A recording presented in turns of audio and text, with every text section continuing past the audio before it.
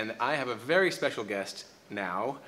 This is the original writer of The Thief and the Lady. Elizabeth, tell us about the story and what it was like to write it.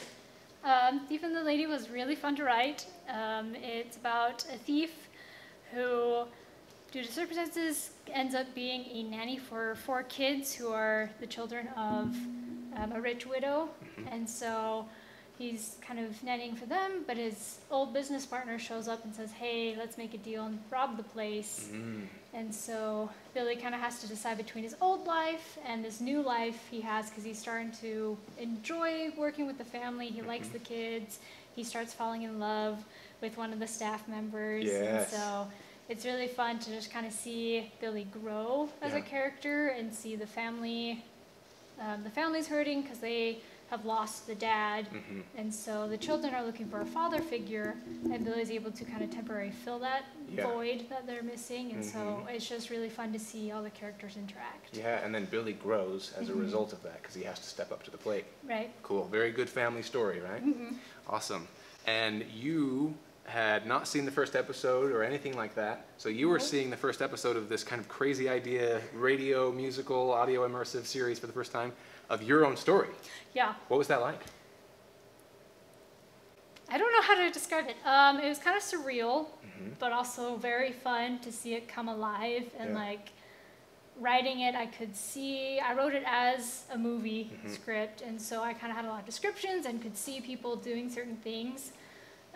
So when Headphone Theater took it on as like an audio immersive, they're like, hey, can we add a couple little lines and like add sound effects to kind of make it work better for an audio headphone part? I was like, yeah, sure. And so it was really cool to see and like hear a lot of like the sound effects and the noises. It's still, you still feel like you're in the story, being a part of the characters and like all the hustle and bustle that surrounds it as well. Yeah, it's crazy because you're not watching a movie, you're not watching a video, you're actually just staring at a couple of still images the whole time.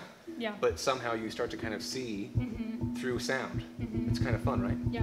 And what was it like to hear the music for the first time, the finished orchestration? Because you heard 2 live songs tonight, Little Pieces by Margot Watson, right? So beautiful. Yeah, tell me about that.